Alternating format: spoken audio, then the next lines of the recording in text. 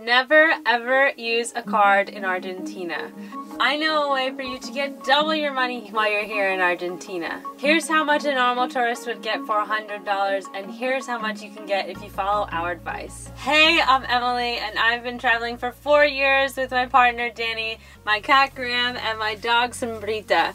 We have gone from the northernmost part in Alaska all the way down here to Argentina when we found out Argentina has some wild money practices. The Argentinian peso has such insecurity with inflation, the locals started buying US dollars to keep their wages safe. But once the government found out how much money is being bought, they started making a limit for how many dollars the Argentinians can buy every month. As soon as they started doing that, a black market emerged. I'll go more into this later, but for now let's just find out how to get the best price for your dollar in Argentina. Before you get on a plane, cross a border, or book your bus ticket, make sure to get onto Wi-Fi and download the Western Union app.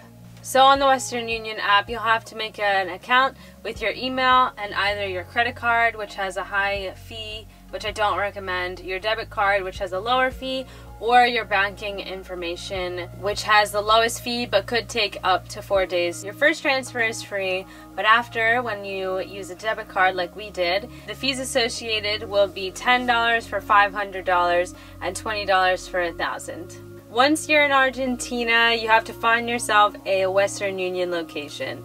Connect to Wi-Fi and head on to the Western Union app. In the Western Union app, click menu and then find locations. Then you have to enter the city that you're in, Argentina. Usually they're post office, kiosks, or Western Union offices.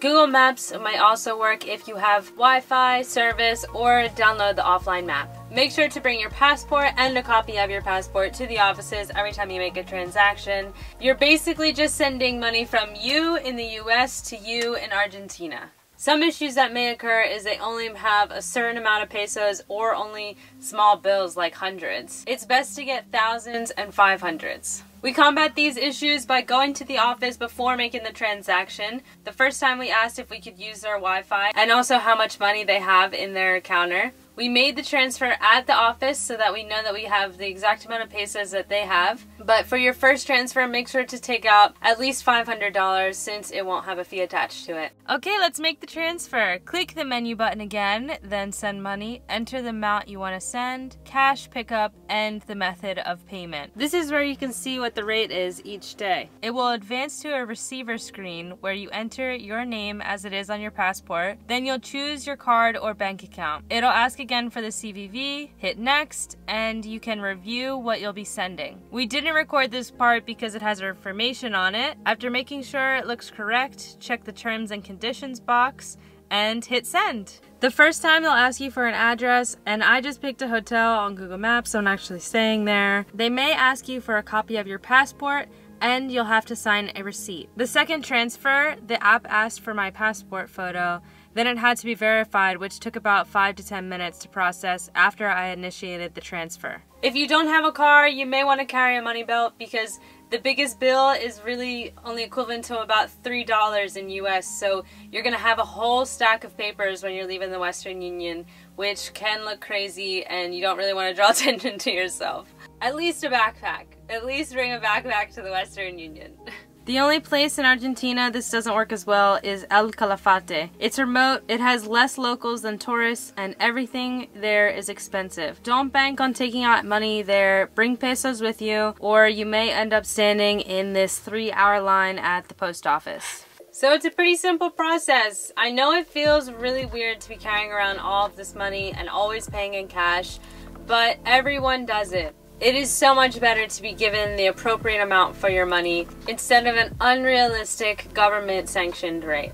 The reason why the black market is called blue is this is the rate you receive when you trade in a $100 bill with a blue stripe on it. Many people call this rate the blue dollar. All of these blogs and vlogs will tell you to bring thousands of dollars for your trip into Argentina, which is not only dangerous, but you're not going to get the same rate that we get at Western Union. Buying your pesos with your dollars at a money exchange in a cueva or on the street is only going to get you around 270 pesos for your dollar. Whereas this week on Western Union, we received 310 pesos for our dollar. And we did all of this without coating the walls of the van in dollar bills. Either way is still better than using a bank ATM, which will only give you around 140 pesos for your dollar. We did bring a bit of cash in Argentina because we knew the situation here, and it has been really beneficial. If the Western Union is closed or didn't have enough cash for that day, we could still pay at the grocery store or at the ski mountain in cash. I've also seen that you can get your money exchanged at hostels or hotels as well, but of course all of these rates are only around 260 pesos for your dollar. And if you bring down 20s instead of hundreds, even still gonna get a worse rate. Sometimes we would only get 220 pesos for our dollar. We had no idea that this is a completely different rate for bigger bills as well. When citizens in Argentina were sanctioned by their government to buy only a couple $100 a month, they headed to the black market to buy dollars for twice as much as they're worth, and we're buying those pesos. The government has tried so many tactics to try and keep their inflation down, and forcing the peso to stay with the dollar instead of its true value is their current plan. Knowing all of this, I wouldn't say Argentina is crazy cheap. The grocery store and the gas are very inexpensive, but if you try and buy anything imported, the price skyrockets. And experiences like camping, skiing, eating out are all the same as anywhere else in South America. Don't let the cash or the inflation discourage you. This is an amazing country with very friendly people and great food. I hope this helps more travelers make their way down here to Argentina. If you have any questions or like this video, let me know in the comments. If you would love some more travel tips, make sure to subscribe and ring the bell so that you can see more of us on your feed. Thank you so much for watching, and we'll see you guys next time.